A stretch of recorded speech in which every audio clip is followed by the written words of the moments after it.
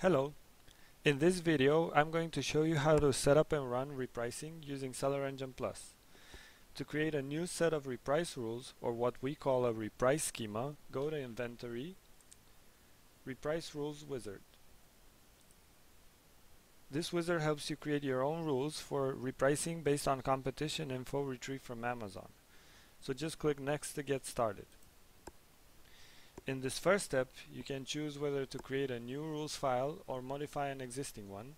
I'm going to choose to create a new rules file. In step 2, you can define a list of rules to filter out competition you don't want to compete against. There are several filtering options and they all refer to buckets.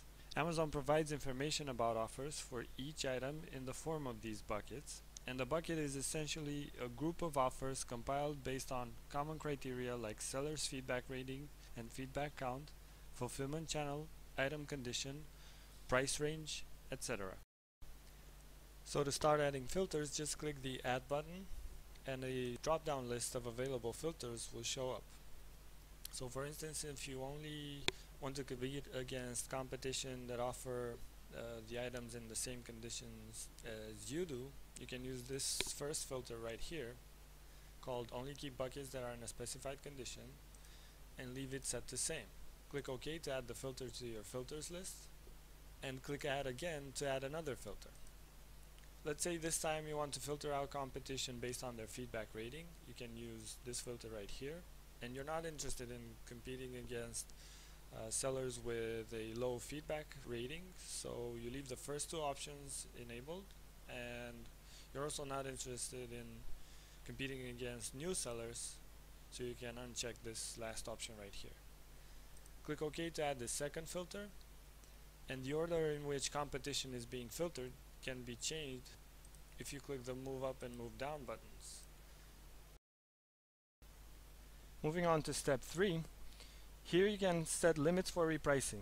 Limits allow you to define a reprice range specific to each item. So for instance, let's say you want to ensure a minimum 20% profit margin on all your items. To do this, add a lower limit based on the paid price and set it to be higher by 20%. Click OK to finish. Of course, you need to know that for this to work, you have to have the paid price value defined for each item in your inventory. You can also add upper limits, and these are useful when you want to avoid repricing against competition with ridiculous prices. For example, let's set up a upper limit based on a flat amount of 200.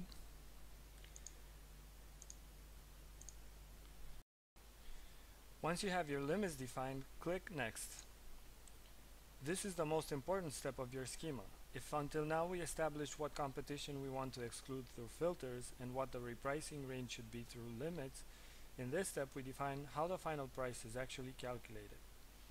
So for example, if you want to undercut all competition by 1 penny, choose the lowest price as the reference price, then set the new price to be 1 penny lower than the reference price.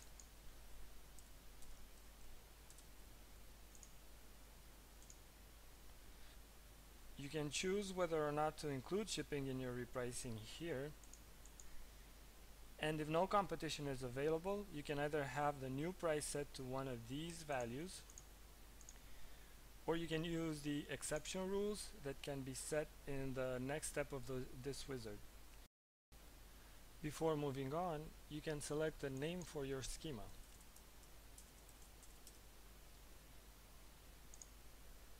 In this final step of the Reprice Rules wizard, you have the ability to choose what repricing action you want to take in cases where there is no competition available.